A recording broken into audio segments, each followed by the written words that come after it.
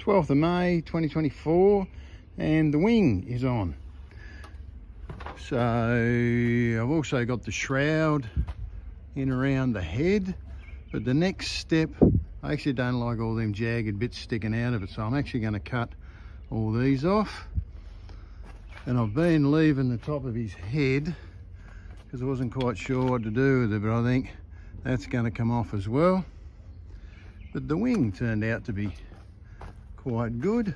Took a little bit of shunting to work out exactly where that would fit, but in the end they're actually, if you're wondering how it goes together, actually came in so well I can't even see where I've put it through myself now on the steel. How's that? Actually can't see, but if I get up under here, ooh, if you can see in there, you can just see the steel rod coming through. If I go around the back,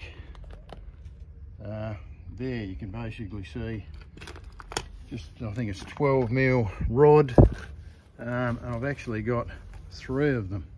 So there's one going in there, there's one in there, and there's one down there.